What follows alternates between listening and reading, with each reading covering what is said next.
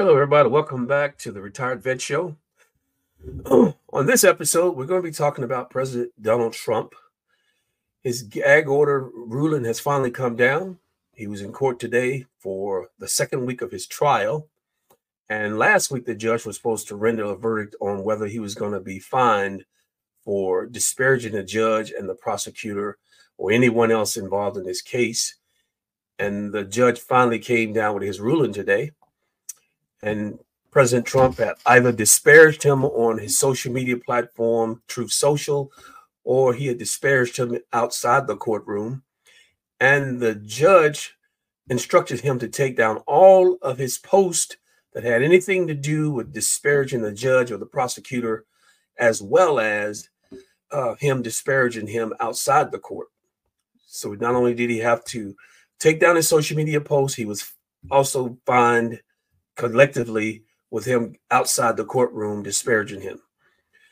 So the trial will continue today with testimony from that will involve around Stormy Daniels, which pretty much set this whole case into motion.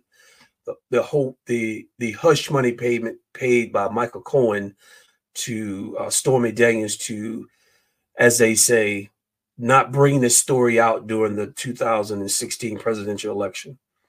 Now, if you remember anything about hush money payments, you remember Senator Edwards was running for the presidency, and he had a similar situation where he was pretty much convicted of this very same thing, and then it was overturned in the Supreme Court 9-0 because there is no law on the books against you paying off someone to keep them quiet, pretty much like an NDA.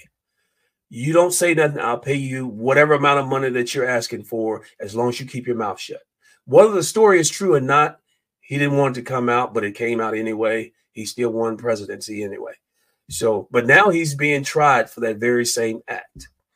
So we'll see how this trial is, because Michael Cohen, the lead, one of the star witnesses of this trial, along with Stormy Daniels, will be testifying. And we know Michael Cohen was convicted of lying to Congress as well as to the court.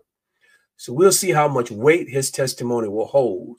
And you also have Stormy Daniels, who's gone out on various news agencies, as well as writing the president himself a letter stating that he did not have sexual relations with her.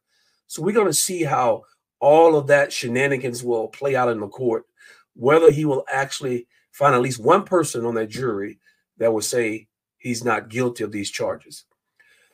But anyway, let me know what you think down in the comments. If you could like this video, please hit that thumbs up button. Please subscribe to the channel for further content.